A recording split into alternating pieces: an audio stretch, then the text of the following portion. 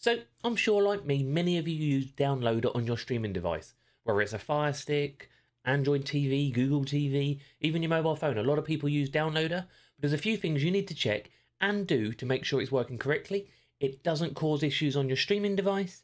And for those who are having problems downloading with it, I'm going to show you a few tricks which will make it work much better for you, and you need to make sure you check on your device. Brilliant. Before we do that, as always, regular watchers, let me know if you got a notification, and let me know what streaming device your guys are on. Let me know what device you guys are using at the moment. And new viewers, if you could, hit that follow button no matter what platform you're watching on, and if YouTube, hit that subscribe button. Okay, for those who don't know, Downloader, this is it, this is the app, and we used it to install applications from the websites, from outside the app stores, okay? So it's a bit like a web browser, but it's got downloadable capabilities on your streaming device, which a lot of other web browsers do not. And when you open up your Downloader, you're inside, and there's a few things in here which will make your life easier and better and can make your device work better. For example, the files section. In here, lots of people have loads of files in here, and what this is doing is taking up loads of space on your streaming device. Okay, these files in here are not your applications, they're just the install files, so you can delete these. They do not need to be there. Okay, I always delete mine straight after installing, but I bet loads of you have got some in there, so let me know if you've got some in there.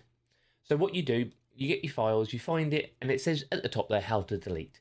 Okay, it'll be different on each device, so you can get them out and it will make your device run better, and it'll keep storage free. And this is where Fire Sticks really get loaded up, because people think they've got hardly any apps, but why they got no space left? Mainly because this is normally jammed full of files or download files. Okay, so get them deleted. Another option is you can add yourself some favorites. So if you do use websites regularly, you can use some favorites. So you can add, say, if you use mine. So for instance, if you use your browser or the home section, you can type in your shortcode here.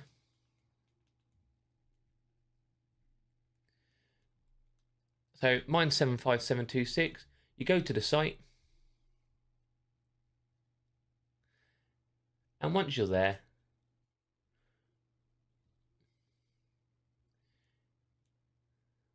you can go across to the three lines at the top there, click on that, and then you can add that current page to favorites. Okay, you can also go full screen and a few other bits, but add it to favorites, whatever you want it called, saved. So next time you need to do something, if you're following one of my videos, you go to favorites and there's your option for it. Okay, really useful. Another thing a lot of people have issues with on here is how your actual downloads don't work. Okay, so they do not install, and that's sometimes to do with the permissions.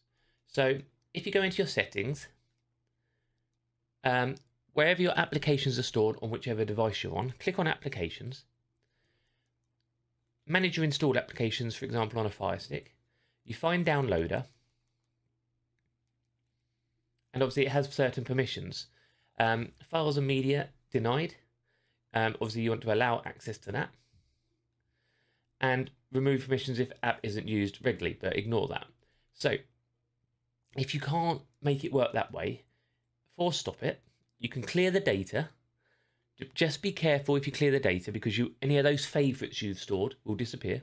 You can clear that data and it'll be like a fresh install now. So when you do open it, when these pop-ups come up telling you how to use it, everything you need to do, and that way you can accept the permissions. Okay, and you should be able to get those permissions again. Obviously I've turned mine on manually, and if any permissions turn on to say allow access to storage or anything like that, you have to allow it, because Downloader needs access to your storage, your files, your media, so it can download those applications and save them. Brilliant. I hope that helps a few of you out. If it doesn't, it doesn't, but in the future it might do. You never know if you start to have issues with your Downloader or your storage.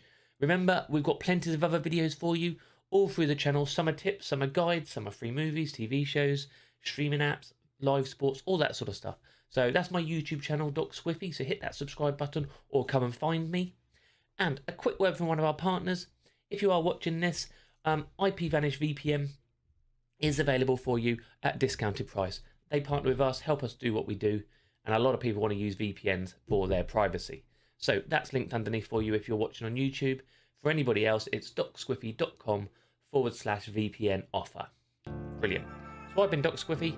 Let me know what your thoughts on that video were. Hit that thumbs up if you made it to the end. And I'll see you on the next one.